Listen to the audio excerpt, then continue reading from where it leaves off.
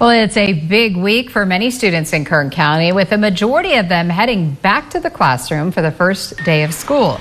Such was the case today for students at Quailwood Elementary in southwest Bakersfield. If you're a parent of a young student, experts recommend a few simple tips to make the end of summer transition a bit easier.